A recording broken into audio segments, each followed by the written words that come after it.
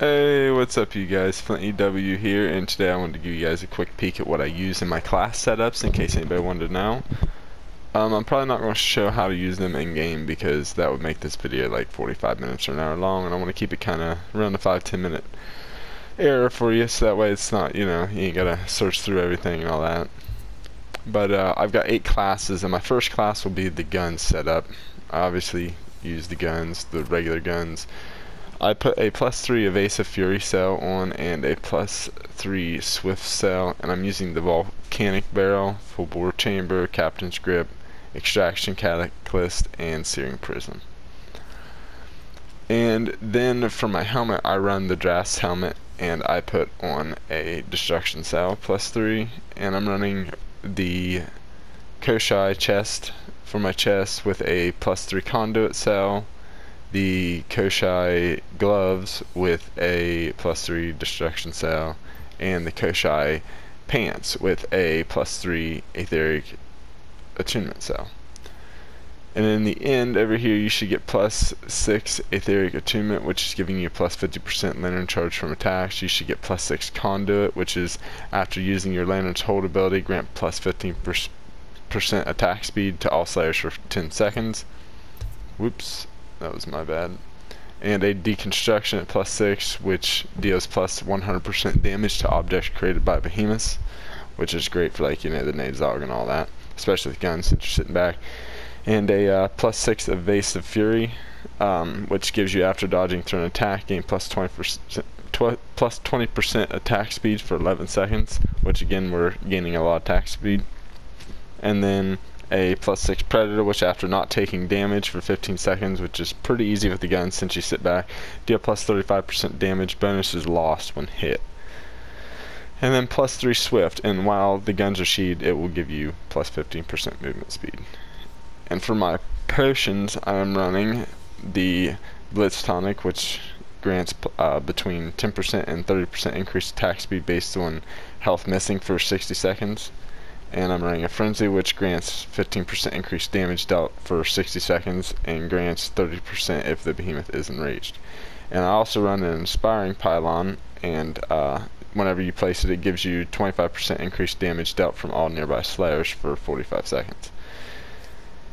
And I guess I forgot to mention my I use the Drast lantern, which the instant deals 30% increased damage for 6 seconds, and the hold fires a lightning bolt in the direction that deals 150 shock damage multiple times as it passes through enemies.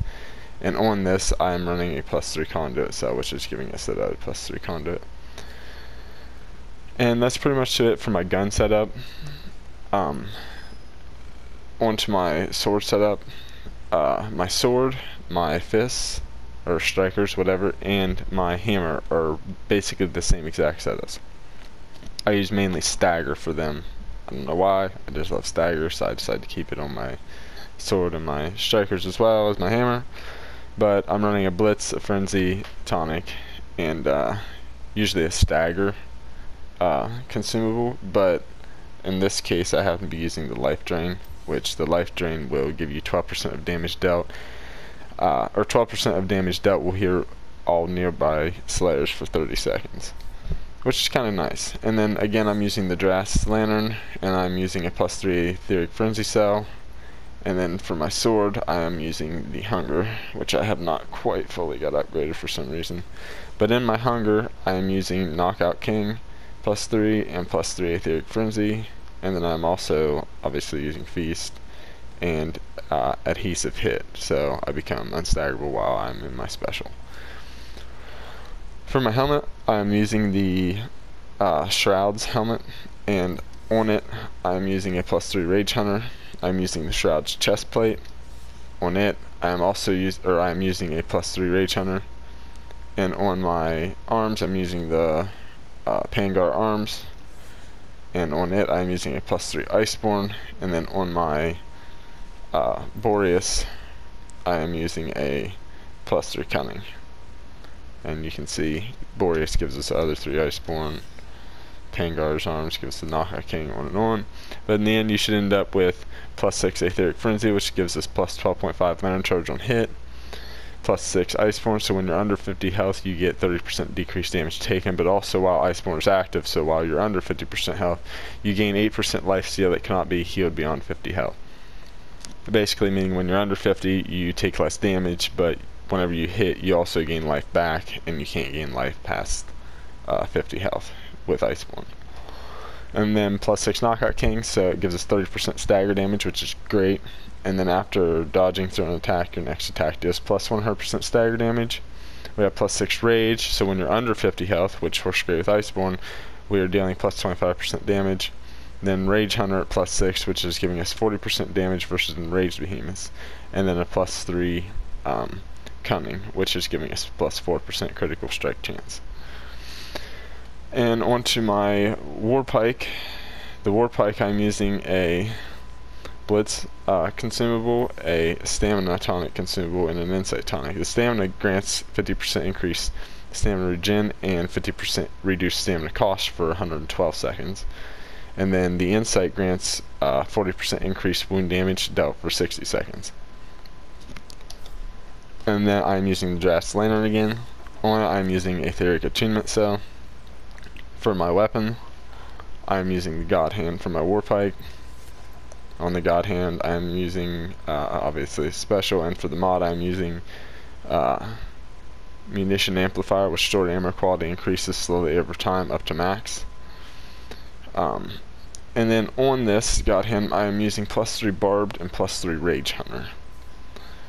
And then for it, I'm using the Hellions head, which is giving us plus 3 Savage or plus 3 Rage Hunter, and I put a plus 3 Savagery cell on it.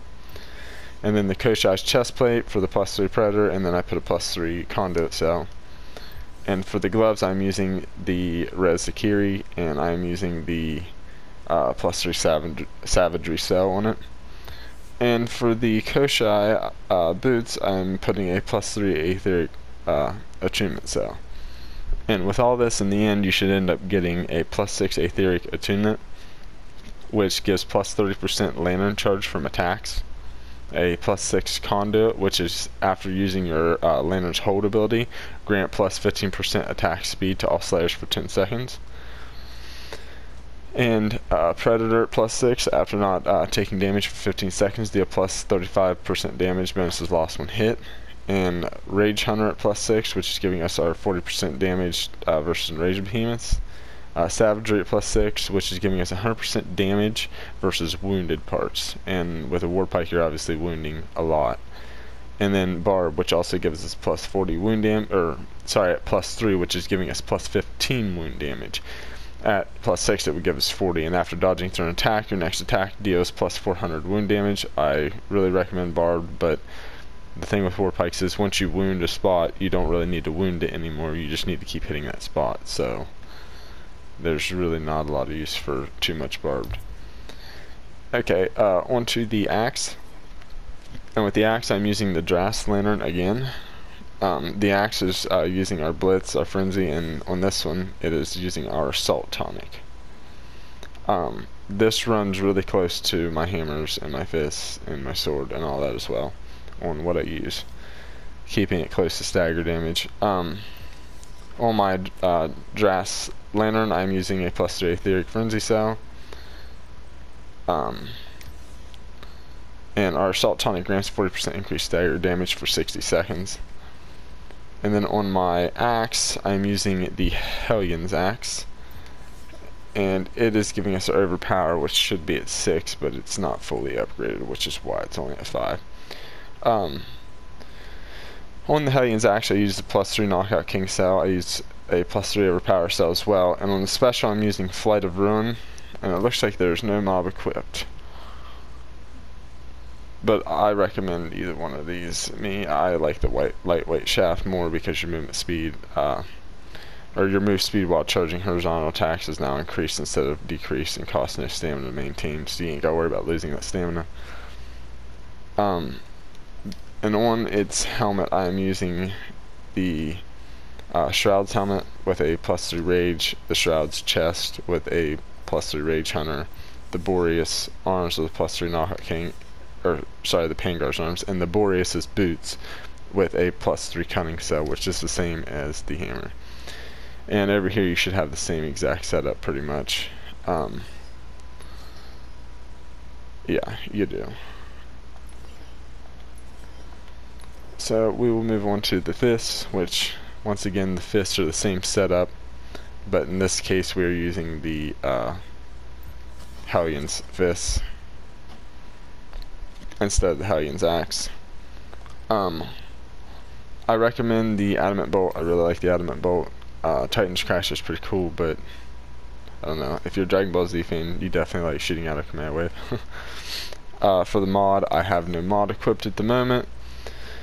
And I really haven't paid much attention to these. Tempest Form duration increased by 10 seconds when Tempest Form has less than 10 seconds remaining. Deal plus 15% damage. And critical strike, critical strikes increase the damage dealt by Karma Breaker's damage over time by 10% until the debuff ends or is refreshed. I would recommend the Cyclonic Strike Plate, just because you're getting that increased 10 seconds for your Tempest Form, and whenever it is less than 10 seconds remaining, you'll be able to deal that bonus damage. And then I have Chain Blades, which my Chain Blades are using the Strikes Chain Blades. I'm using a +3 Molten, a +3 Conditioning. It's already giving us our other +3 Conditioning. On special I use Reaper's Dance, and on the mod I use a lightweight chain.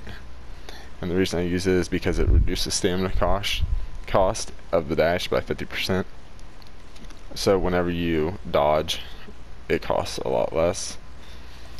For its helmet, I am using the Prismatic Grace, which is one of the exotic helmets. After reviving another player, grant them a Radiant Prism that blocks incoming damage for 5 seconds. The first time you take lethal damage, gain a Radiant Prism that blocks incoming damage for 10 seconds, while active reviving another player fully restores both players, but removes the prism even at full danger. So whenever you go down for the first time, your health will stay at 0, and it will give you a Radiant Prism, and then if somebody else would go down while you still have that prism around and your health is 0 and you go to revive them, your health and their health will both go to full, but it will get rid of the prism. On that, I'm using a +3 Molten Cell. On my chest, I'm using the Nazaris chest plate, and I'm using a +3 Iceborne. I'm using the Shroud's gloves, and I'm using a +3 Engineer, and I'm using the Skarn's boots, and using a +3 Iceborne cell on them. And then I'm using the Skarn's lantern, and I'm using a +3 Engineer cell on that. And in the end, whoops, I almost forgot consumables. I'm using an Inspiring Pylon, which obviously replaces the pylon, but it grants 25% increased damage dealt from all nearby slayers for 45 seconds. We went over that once. Then the Ironhide Pylon, you place it, it grants 40% decreased damage taken to all nearby slayers for 45 seconds. Then the Lifespring Pylon restores 22 health per second to nearby slayers for 20 seconds. And with the Engineer, we're going to end up making these pylons go a massive distance. But in the end, you should end up having +3 Conditioning, which gives you +30 stamina regeneration, +6 Engineer, which your flask heals for 180 less. So whenever you heal yourself using your up potion or whatever, you're going to get a lot less health from that. But it's also going to get plus 150% increased pylon range, so it more than doubles the range of your pylon. Oops. And then we're doing a +6 Iceborne, so when you're under 50 health, you get the 30% decreased damage taken, and while it's active, you gain 8% lifesteal that cannot be healed beyond 50% health. And then +6 Medic, so when you're reviving an ally, they are healed an additional 40%, increases revive speed by 66%, and after reviving an ally, gain a 300 health shield for 20 seconds. Which, since I'm using this as more of a medic class, because of the speed that you can use with chain blades, and also using the Prismatic Grace and medic. And then +6 Molten, which dealing damage generates 3 Molten Hearts on a 16-second cooldown, granting immunity to burning and increased attack and movement speed. And then a +3 Guardian, which is giving us +30% of health shields applied to me are also applied to my nearest allies for 15 seconds. So anytime I would get a shield, I'm also giving an ally a shield. And then we will move on to the hammer here. The hammer Has the same setup as far as the pants, boots, chest, helmet, all that as the hammer, or not as the hammer, as the fist, as the sword, as the, as all that. And then I'm using the Draft's Eye again as well with that, and consumable stay the same with Blitz, Frenzy, and Assault. And then here we have, for the weapon, the Magma Quake, which is from one of the legendary behemoths, the Torgadora. And its ability says that you tap L1 and R1 to enter a rage, gaining new attacks for 15 seconds, and deals plus 25% damage when the target is below 50% health. Unstable or usable once, but resets on behemoth kill. So you can only use this once per hunt, but if you're doing an escalation each time you kill behemoth, you get that ability back. I'm using a +3 Knockout King and Overpower to add up for the what we had on the hammer, or on the fists and all that. And then for the other +3 Overpower that we do not have, since we're not using Hellions, I use the Hellion as the bond to give us the other +3 Overpower. And the 5th hit in a row deals plus 225 damage and major blaze damage. Then I'm also using a Weighted Crown, and Concussive Salvo I use for most hunts, unless I'm going up against a specific behemoth that I know I can't really interrupt. Otherwise, I would use the Mighty Landbreaker, which is going to unload a little mine into the ground and an Aether Vent, and it buffs players who step over it, granting them up to plus 35% damage based on ammo quality. And in the end, you should end up having your +6 Iceborne, your +6 Knockout King, your +6 Overpower, your +6 Rage, your +6 Rage Hunter, and then on this one we have Aetheric Frenzy and Barbed. And it looks like on the Boreas I put that as Barbed on this one to give me a little bit of wound damage for whatever reason. I don't know why I did it, but I did. Bladestorm would be another one that would be great to put in its place.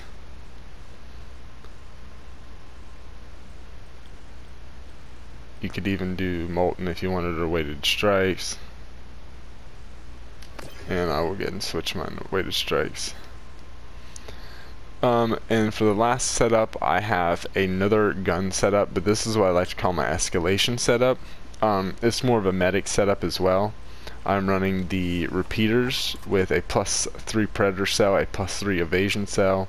I'm using the Volcanic Barrel, the Full Bore Chamber, the Captain's Grip, scope sights for my mod, and the Stoneheart Prism. And then for the helmet, I'm using the Prismatic Grace with a +3 Predator, the Nasaurus chestplate with a +3 Iceborne, the Shroud's Arms with a +3 Aetheric Frenzy, and the what's the little fire doggy called? The Embermane's boots or greaves with +3 Iceborne. And then I'm also using the Embermane's lantern, and it has a +3 Aetheric Frenzy on it. And the Embermane's lantern is letting us, when we hit the instant attack, 25% faster for 8 seconds, which is great with guns. And then the hold ability creates a fireball in front of you that explodes after 5 seconds, dealing 850 blaze damage to nearby enemies. I'm not as big of a fan of that, but I do love its first ability. And then I'm using a Blitz tonic, a Frenzy tonic, and a Life Drain tonic.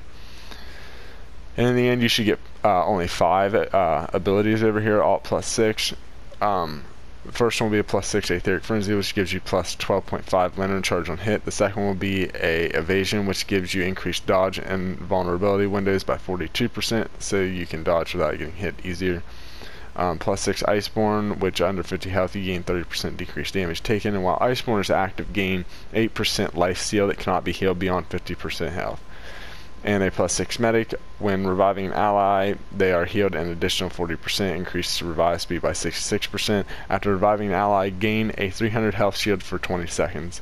And for the final one, a Predator at +6, so after not taking damage for 15 seconds, deal 35% damage bonus loss when hit. So with this, when we're not taking damage, we're getting 35% extra damage, and also when we're using Evasion, it's making it harder for us to get hit. So we're actually able to you know, not get hit as easy and keep that plus 35% damage. And then I don't have any other setups here, so I think that's pretty it. But I'll go into a quick little hunt here for you guys and show you how my hammer works. And I think we're going to do the easiest behemoth possible, which is the Lesser Gnasher, so that way you can see how quickly this can kill something.